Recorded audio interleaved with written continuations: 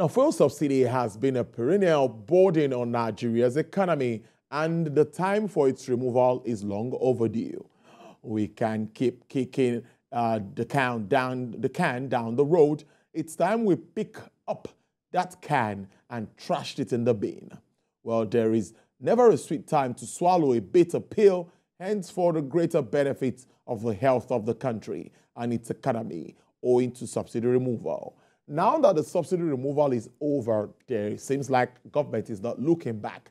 However, there are several ways by which the new administration can cushion the effect of subsidy removal without spending a dime out of borrowed funds or from the World Bank, like everyone will expect. Well, what are some of these expected interventions from government specifically? And what does this really mean moving on even for the industry?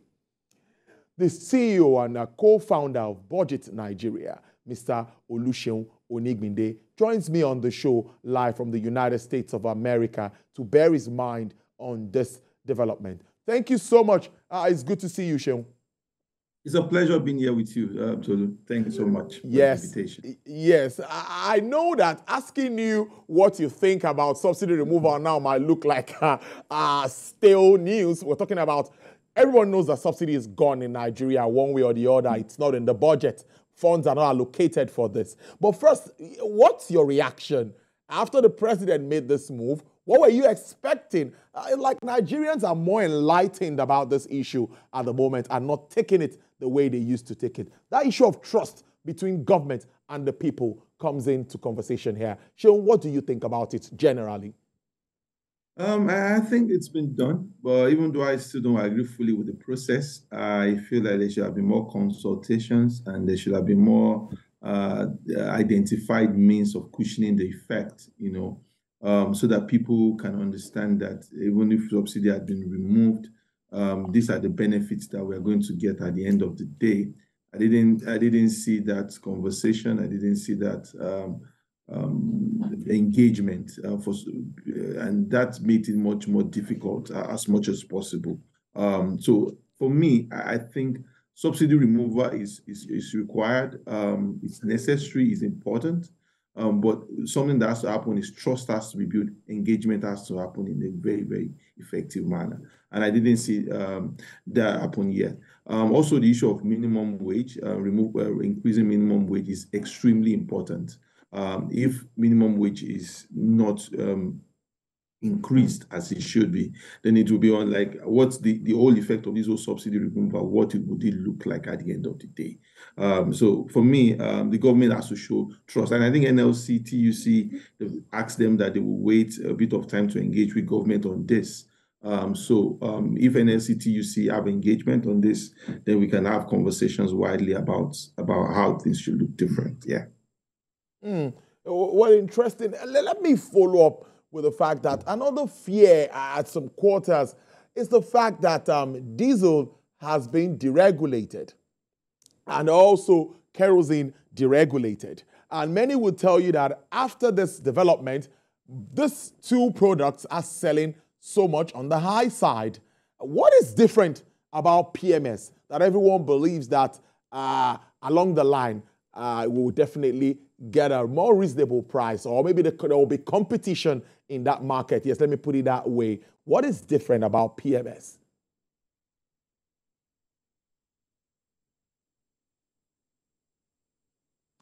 Seun, are you there? Yeah, yes, I'm here. I mean, I think I was on mute. There will be challenges in there. The transport system is heavily dependent on PMS. And sometimes that becomes a signal for inflation within the economy. So, as you can see, fears have significantly risen. I think at a point in time, adjustments will happen. I think these are just the short-term pain that Nigerian citizens are facing. And it seems that they will have to face those pain. The question, will the public office holders also be ready to face the pain also? I mean, will there be cost to public emolument and benefits? Would there be adjustments even made in how public contracting is done so that it seeks efficiency and things like that? Those are the things that has to come on the table. Without you not putting those things on the table, we're not going to be able to advance anything forward. Because at the end of the day, you say put more money in the hands of government. We remove subsidy. Then that means government gets more money. Exchange rate comes into like a unified status. Then government also get more money. But if you get all more money, there is no accountability and efficiency. Then definitely, the people don't still see the case as they should say it. So I think Nigerians are dealing in trust here, and the federal government under President Tinubu should do more in terms of how do you want to cushion this effect. A few things could be done, as I've always mentioned. One is public transport systems should be more cheaper. Figure out the way that we can have, or people can have alternatives for cheaper public transport systems. And I think conversations around CNG-powered public transport systems, that has to be accelerated as quick as possible. Food inflation, how do you ensure that you streamline the value chain of the agricultural market, and to ensure that food is people can have access to food? Because if we have food inflation galloping and we also have core inflation galloping, and then there is going to be a problem in that regard. So, and the third one for me is also government to look within itself, and how does it adjust, its own size of government? And that could be the run salary report on the table. That could be means that increased minimum wage. That also could mean also reduce the benefit and emolument of government, or that also could mean contract efficiency. So we are doing a few things, maybe right, but for it to make a meaning, it has to be holistic. A whole lot of things have to be packed together with it. Without that, we're just shifting the burden on the citizens solely. The government itself also needs to take some part of the burden also. Yes. So definitely government has a role to play here. Fiscal responsibility remains key, right? Fiscal responsibility and fiscal discipline remain very, very key. If those things don't happen, at the end of the day, we would create another channel for selling a few people to get stupendously rich. And already we have a floating environment now. So if it happens as it should be, then definitely they can even put the currency in jeopardy through those mechanisms. So what I would just say is, as much as possible, the government has to sit up and down that this is the times that reforms only can be on those two main issues. It also means that the cost of governance has to be looked at. Minimum wage has to be looked at. Contracting efficiency and fiscal budget discipline. These things have to also be in the play. When you put all of that together, that is when you can say, yes, I really want to set this country on the right path. But if we say, we don't want to, we reduce the inefficiencies either from the subsidy or the exchange rate management, that is just not enough to change the system significantly. Sean, let me take you to talk around that currency issue, which finally we've seen that with the suspension of the CBN governor, we are seeing almost a liberalization of that market. And many are saying, or many have said before now, that that's the way to go. We allow the demand and supply of the currency, control that market. In your thoughts, you've studied this market for some time. What do you think would happen as we move that route? Some are saying we could have a shift that's on the high side, then later competition would also come in, just like the oil and gas market. And then it will become so competitive that we'll get the currency at maybe appropriately priced. There are a few things for me. One is to look at when we say we want the currency appropriately priced. One, a currency value or price is a price, which means it's an evidence of the state of the market. If the market says that there are more buyers and there are more sellers, then you get what it is. First thing is, how do we make sure that we have stability? That's the first thing you want to do. Everybody wants to see stability. You don't have a currency that is moving, is gyrating upwards and downwards. And the key element of seeing that stability is to look at things in the short term and long term. What we have done in the short term is to liberalize it. That would be helpful. Whatever we are doing with the multiple exchange process before was prone to abuse, was prone to corruption, did not incentivize capital inflows into the country. So that needed just to stop. But something that has to be different, one is you can't run a free-flow economy without some form of regulation. So there has to be, and this is the time for the CBN to set up regulation. And those regulations especially has to do with commercial banking. If the CBN believes that there could be a hands-free system in the way he wants to do exchange rate management, then there will be bedlam on their hands. So I'm not saying that you fix a price. I'm not saying you peg a price, but you still have to really watch the system, in a much more in an intense manner to ensure that people are not gaming the systems. Because you even have situations where banks could even be holding some of these funds, and they could be using that to manipulate, the exchange rate and all of that. So, or even in terms of how they do allocation of exchange rate. So that's something that has to happen. The other thing that also has to happen is your long-term thinking in making sure that you get a stable exchange rate, which is your level of productivity in the economy. Currently, we are supposed to be selling oil at the um, maximum production, which means oil prices are favorable now, 75 to like $85 per barrel window. We are supposed to be selling at maximum production. It's the same period that we can't even get 1.2 million barrels. We can't even do that. So, and we were a country that even in the 70s and the 80s, we were doing 2 million barrels, we were doing 2.5 million barrels. So something that has to look different at this point, which is the CBN has to sit down. Where are the production levels of this country that can also generate FX and bring FX into the company? Because, and that's one component. The second component is how do we also build a robust market that also generates portfolio investors? And you will see that the stock market is already on a bounce. And why it's on a bounce is because people are expecting that this whole liberalized environment is going to bring in portfolio investors into the stocks and the bonds market. So you might see a bit of movement and activity within that environment. But also, there's also a chance for the government to also sit in and build a thesis for investment in Nigeria. Because you want that, you want those three FX earnings, FX levels to come into the country. You want that which you can produce internally, either agricultural export, oil export, gas export, whatever you find in your capacity, within your capacity to do, you want to be able to do that. You want to be able to have an FX flow there. You want to have an FX flow in the portfolio investment cycle, which is what we had in the 2010 to 2014 period. You want an FPI inflow into that environment. And when those FPI inflows are they're looking for stability, they're also looking for easy exits, from the market. Something the CBN has not been able to guarantee in the last few years. And thirdly, is that you also want FDI. You also want to build an investment thesis. The foreign direct inflows can flow into the economy.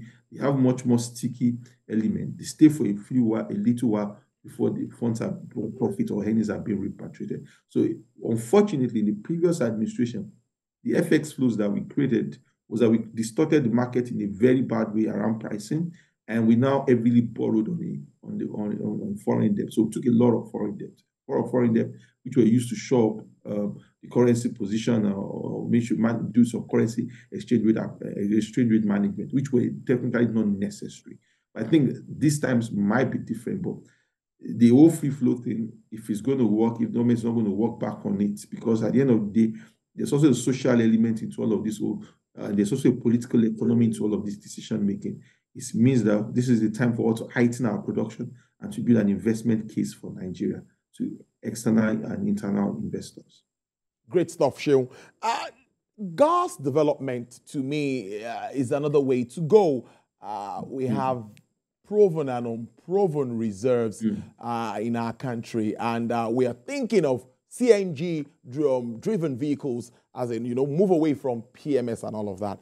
But my question really is, gas development, taking advantage of that gas, is capital intensive. Where do you think we'll start from? At the time, there was a support, I think, from the CBN too, with regards to our gas market. But what really is a clear way or clear perspective? Give us a clear perspective of what you think we can do to improve or take advantage of our gas resources at this time. Well, it comes back again to pricing. Because at the end of the day, you want, there's a price cap even within the gas environment, and that people would analyze that as disincentivized investment as it should be. So maybe it's called, our heavy dependence on LLNG, and when you look at those trends, those are multi-billion-dollar projects. So for you even to get into FID, to the technical capabilities it's a lot of work. And unfortunately, we have not taken advantage of the gas market as we should. For example, look at what's happening within the Russia and Ukraine axis now. And Europe is begging for gas. They did that in the last few quarters. We were not even able to provide any meaningful support in that realm just because our production levels are not even high as they should be. Compare us to countries like Qatar, which are like, a small country. You could barely see them on the global map, but they're huge gas giants. For me, I think we talk about energy transition now, we talk about climate change now, we talk about how do we manage movement from fossil fuel and energy to cleaner energies. Gas is still like the transition gas that transition fuel that we have at this point. And I think this is the time for Nigeria to really ramp up usage within, usage also on the external side. So, and I think it's just a lot of things where we are evidently subsidized in terms of, or put a cap, and we're disincentivized investment. And because we were trying to manage what would the inflationary impact be on citizens, and I'm running on some of this. I've also coming from government having like a socialist bent, but it's time, like it seems this is the time that Nigeria wants to bite all its bullets, and at the end of the day, when you do that, the economy would rattle in the short run. But they are still, if everything is done right, which means government is also sincere and deals with trust, you're going to have significant impact and the right effect over time. But in my own view, this is the time for government to also look at the pricing within the gas sector. Maybe some of the support and subsidy could be around production, to mean that we ease the whole process of you setting up, a gas plant, or and gas converters, those that capture clear gas and all of that. This can be a chance for government to provide incentives for people to do that, rather than put a pricing on the caps on the price that's literally disincentivized investment within that environment. Finally, Sheung, interesting conversation, I must say. And I'm looking at the after effect now of removal of subsidy. Now, many would say, yes, we'll take the pain for this time and would, of course, get the benefits while we move on. And the minimum wage, let's expect an increase. What will these do to inflation figures that we expect? That is one. Two, it's a two-in-one question. Removal of subsidy is just a step in deregulation. Would we say that the downstream of our oil sector is now totally deregulated? Let's wrap up on that note. If you remove subsidy, it's how the market reacts from that environment that will decide if we are in full regulation or not full regulation. First of all, we have done the PIA. So the PIA means that we've set the tone that NNPC should not technically be a state oil company. What NNPC should inch towards, and I think I've read part of the advisory notes the current government is on the NNPC should be floated, and this part of its shares should be sold to the public.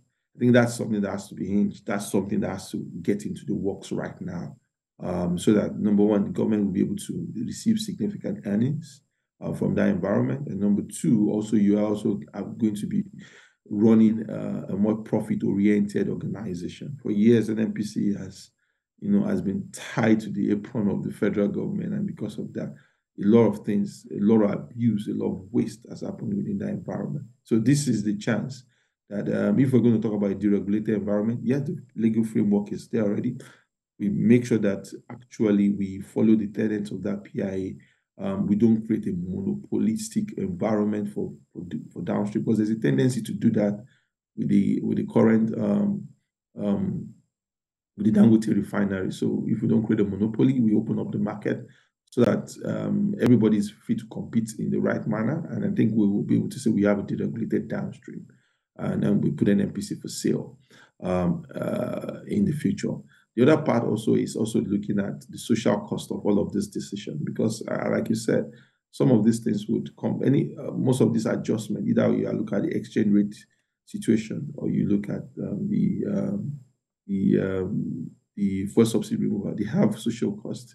For example, the exchange rate means that the entire idea of BDCs, might be over. There is no point you going to a bureau de change if we are in a unified market, because the spread is so thin, and I would not need to just go to the bureau de change and be looking for a naira or 2 naira. if the banks can offer me something very, very close in that environment. So something also to look at. Also to look at the labor. The Nigerian workers cannot subsist on the current environment. I mean, the 30,000 naira minimum, that's too small. So it also means that the government has to deal in hope about what would the minimum wage should look like. Because the state governments are going to get more money now. For example, all the old crude that NNPC was buying or swapping and they were not paying for because of subsidy. All of that money is expected to come to the federation account now. So that's like a big bonus for a fact. Secondly, exchange funds will now be converted. I mean, for those who are sold in dollars by the IOCs and the JV partners, the funds will now be paid and all the taxes will now be converted at the full rate if we are truly in a full floating economy, which means what is converted at 400 naira or 60 and now it's going to go to 755, which also means state governments or the federal government gets more money. So all of that has to mean that you're also taking care of your workers in a much more significant way. But we'll watch as things unfold. But it looks like some form of direction is happening. But like Mr. Bismarck said, he said there are policy actions and there are institutional actions. Some of these things are policy actions. If we really want to go there fully, we have to make sure that these plans are holistic. The burden can't just be on Nigerians alone. The government also has to look inward into its fiscal inefficiencies and be ready to tackle that significantly. Interesting conversation as usual. Mr. Oluseun Onigbinde is co-founder, Chief Executive Officer, Budget Nigeria. Thank you so much. It's always nice having you join the program. We appreciate it. It's a whole pleasure. Thank you so much, Tolu. Thanks a lot. Yeah.